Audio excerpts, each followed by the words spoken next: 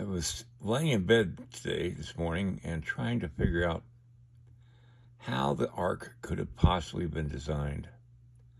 I don't think it meets any design that we've ever seen. It would have been a special design, something where water could flow off the top of the boat. There wouldn't have been a deck, because if there had been a deck, Noah would have walked out on the deck and released the dove. He opened a window and released the dove. So it tells me that the deck was not one continuous roof that would have been designed in a way that it would have, well, I'm just trying to figure out how to do this. And I believe that there had to be two rudders that would keep the boat in one direction, and there would have to be almost like a sail back here on the back end that would catch the wind and would force it to go in one direction, and that would be into the wind. Kind of like a rudder in the air. Because if the boat is sideways to the waves, it would rock, and especially 80-foot waves or bigger, it would have tipped over. So it had to ride into the waves. It couldn't ride sideways to the waves. So it had to have some way of keeping itself straight into the waves. And I imagine windows on the top, maybe 4 big windows, that had oversized flaps over the window. And at some point, he would have been impressed by the Lord to raise up the flap so that it acted kind of like a roof over the window to let air in to the ark, but not water. I also believe, or at least I've been trying to imagine how they would take care of all those animals, insects, birds, everything, if they kept awake during the whole thing. Well, animals would have panicked during a huge storm that they were riding over, and the waves and everything like that.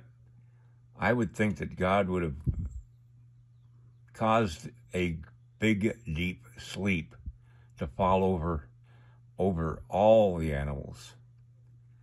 And the ones that were carnivores, meat eaters, they may have been converted to herbivores, which are plant eaters, because you can't have a bunch of lions and tigers and bears being released with a bunch of herbivores who are plant eaters and have anybody survive and multiply.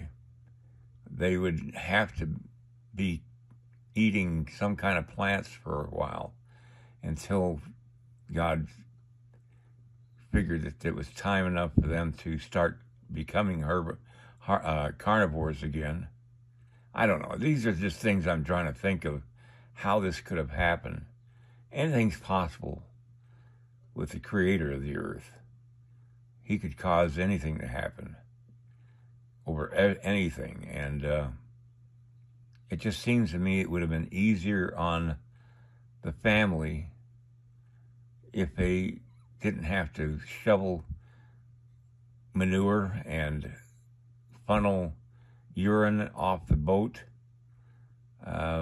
If these animals were all in hibernation, they wouldn't have had to try to keep the ship clean and sanitary, because the animals would be asleep. And there'd have to be a living area for the family, and it would probably be in the center of the boat, because that's the if you're at the rear of the boat, you're going to be feeling the waves much stronger, or at the bow, than you would in the middle, where it doesn't quite get as rough